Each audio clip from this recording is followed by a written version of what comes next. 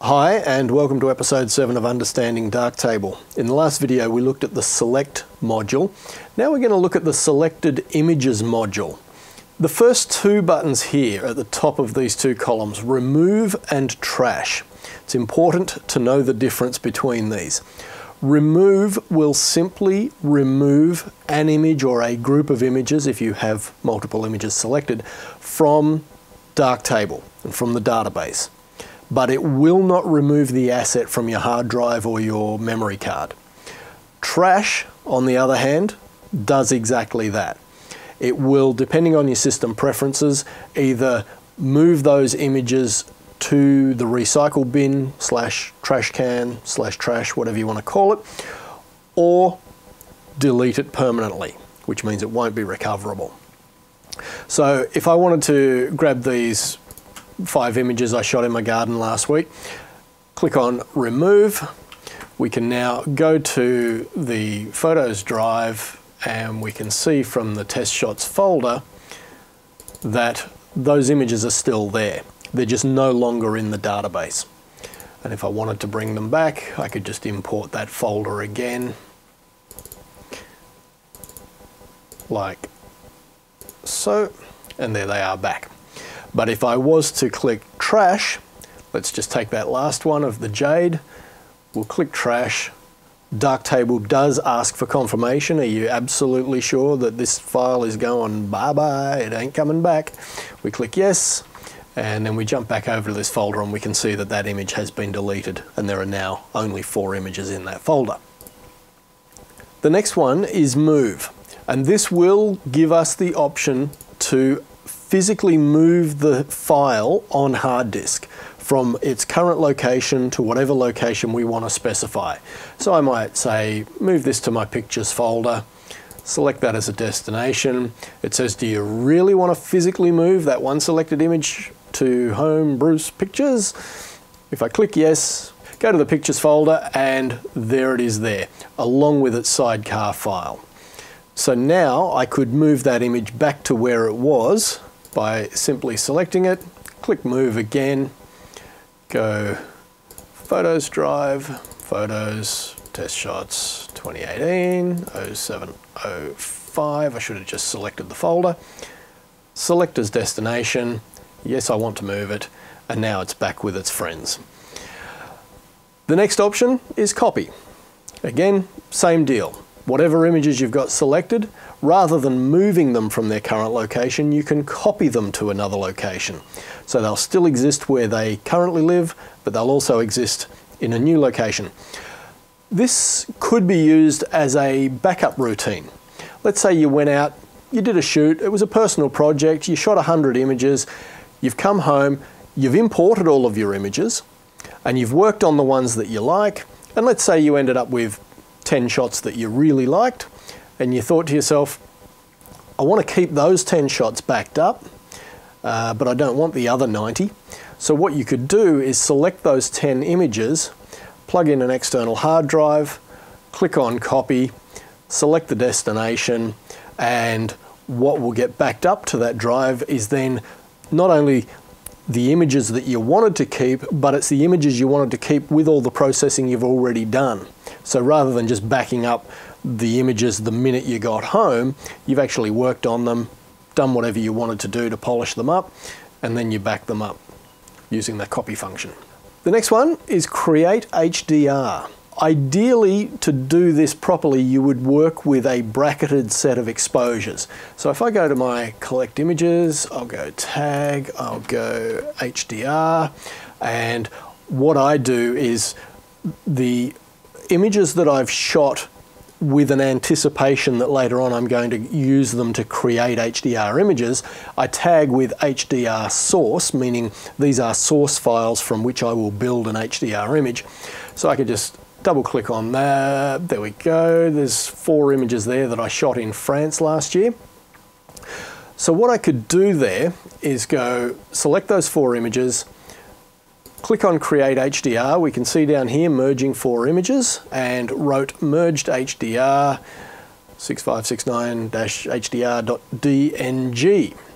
Now, sadly, because I'm looking at this tag collection of images with HDR source, we're not seeing the image that just got created. So if we want to see that, I'm going to have to go to the folder where these images live. So I would go Image Information, 2017-06-20. So I'm going to have to go Import an image from my family photos, 2017-06-20, and there it is right there. Click on Open.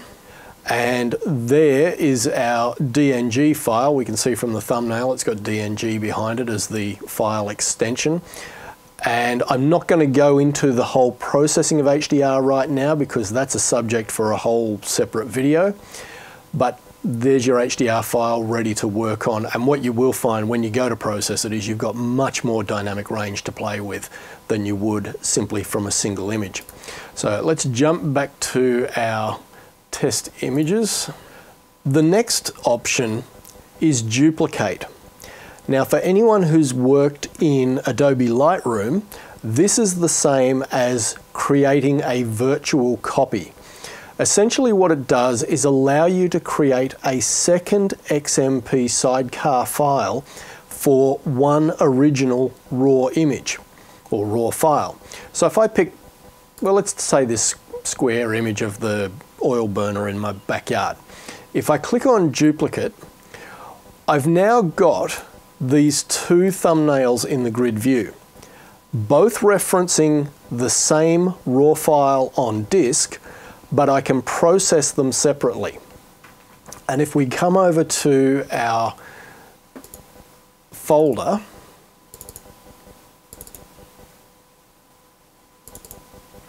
we can see that there are now two XMP sidecar files for this image. So there's the original 0970.arw, but now there's 0970_01.arw.xmp. So what we can do is we can have one version that's color, and I might go to the second one and go, let's make this monochrome. So I'll go over here, click on monochrome, jump back to the light table view, and you can see there that we've now got two different processing versions of the same raw file. The beauty of this is that you can experiment with different methods of processing an image without having to physically duplicate the raw data on disk. My raw files are around about 40 megabytes each, which, okay, in today's money, it's not that expensive to store multiple copies, but why bother? When you can just store multiple versions of the XMP file, which are only a couple of kilobytes, and just reference the same original raw file. It's like when you had negatives with film. You could process that negative as many different ways as you like, and that's exactly what this duplicate button does. It gives you the option to process multiple versions of the original raw file. Next, we've got these two buttons with the circular arrows.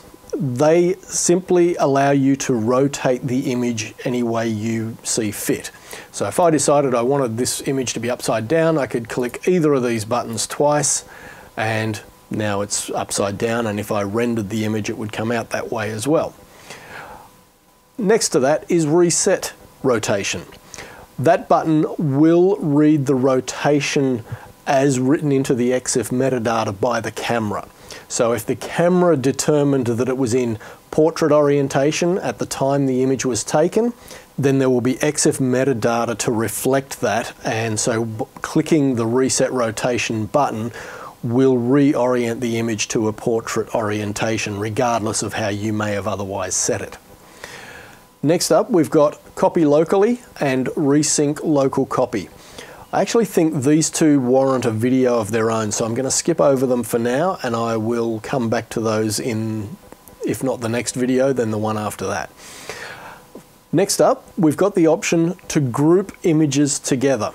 If I thought that maybe these 6 images here all belonged together, I could select all of them and then click the group button. As you can see from the tooltip, add selected images to an expanded group or create a new group. And you can use Ctrl G to create that group as well.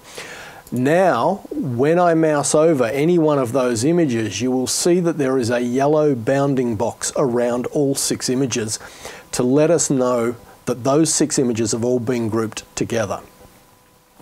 Obviously, if I want to ungroup them, I would select all of those images again and click Ungroup. Now, I can mouse over those images and you'll see there is no yellow bounding box around them anymore. If we select all of those images again and we group them, and I then just choose 2 images to ungroup, we can now see that the remaining 4 images are still grouped together, but these 2 images are no longer part of that group. Okay, that'll do it for this video. In the next one, we will look at copy locally and resync local copy and see just what they do. Talk to you then.